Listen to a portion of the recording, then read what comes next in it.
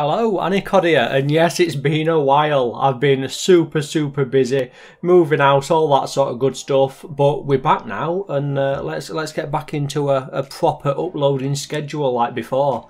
So, in this video, I'm going to be showing you the best starter base, what you need to have in there, and how to set it out so you don't have any wasted space. For some reason, Rust players prefer smaller bases. Must be used to the smaller things in life, hey? Oh, that's enough of that.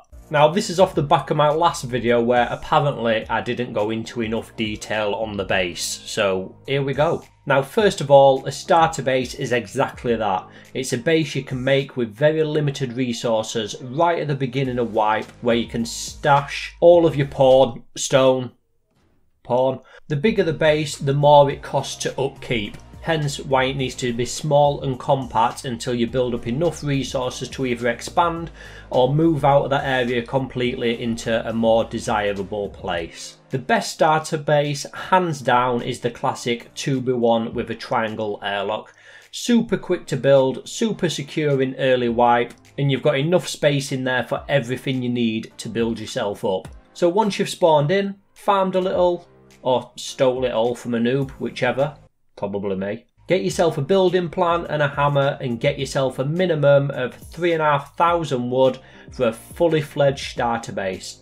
If you want to upgrade to stone with sheet metal doors, which I recommend you do as soon as you can, then you'll need 3,345 stone and 300 metal frag for the sheet metal doors. You can use the key locks from the wooden doors if you're upgrading because, you know, recycling and stuff. So you've secured your base, so let's look at what you need in there. Now let's look at the first thing, a tool cupboard. These things cost 1,000 wood and it stops anyone not authorised from building in or around your base. It also acts as rent. So if you make your base out of wood, for example, you'll need wood in there for its upkeep. It'll use the wood over the time you're playing the game, so make sure you keep it replenished, exactly the same as if your base were made out of stone or frag or high qual. If you don't keep it in check, you'll start to lose health on your building. The cool kids call this decaying. So let's plonk this in the back corner. Oh, and you can use it as storage as well. Not for everything, but for mainly resource related items. Next up is a sleeping bag, arguably one of the most important things. The reason they're important is because if you die, you can choose to respawn in your base. If you didn't have a sleeping bag, you would just randomly respawn anywhere in the map. And let's face it, you die a lot in Rust, so you need to be able to choose where you're respawning. Top tip, put it close to the door, so if you leave the door open by mistake when you die, you can spawn in and close the door quickly before the enemies get a chance to kill you again. Another tip, try and hide it behind the door around the corner, because if you leave the door open and there's a sleeping bag there, some cheeky little nakeds with a stick will start poking it and destroy it. So once you've got a tool cupboard and a sleeping bag down, you need something to keep you warm and cook your food as well. Yep, a fire. These are dirt cheap at a cost of only 100 wood, and you get 50 of the wood back when you craft it anyway in fuel. So for 50 wood, it's a lifesaver. You can use these for storage as well. Next up, you need a furnace. The more the better with these. They're useful from the first day of wipe right through to end game. They make everything from frag to sulfur and explosives. You need 200 stone, 100 wood and 50 low grade for these. You can get low grade by killing an animal, and you'll get some chicken dippers out of it as well. The animal, not the furnace.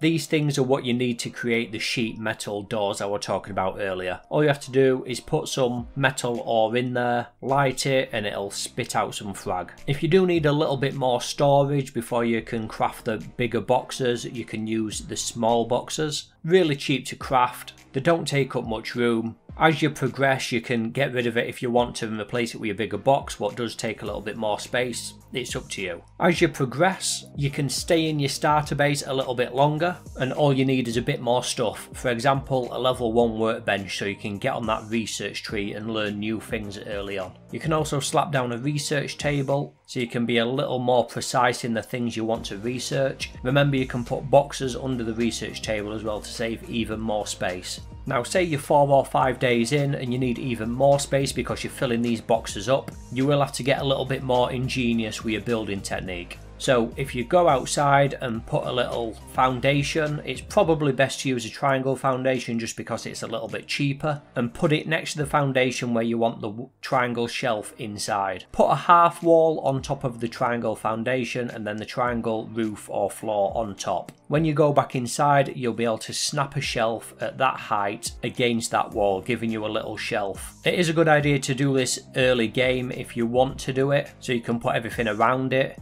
If you do decide you want to do it later on, then you just remember you need to move everything, and when you plonk it back down it does do damage to it, so make sure you get your little hammer out and give it a little bash. Or another thing, make sure that you destroy your twig outside once it's done. Then you can put your stuff back down and there you have it.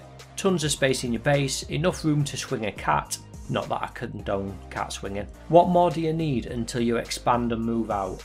And that's it. That's the beginner video on starter bases and what you should have in there. So that answers the viewer request. I've got a lot more viewer requests that's come in that I'm currently working on. Some are absolute bangers, so thank you to everyone that suggested. If you do want to suggest something yourself, let me know in the comments down below. If you follow me on the usual social media, you can see what I'm up to and why I've been away for so long. So sorry about that, but I'm back now, so you've got to deal with me. If you did like the video, feel free to hit the like button. It lets me know I'm doing a good job. If you do want to see more videos, then feel free to subscribe. Anyway, it's good to be back, and I'll see you in the next video.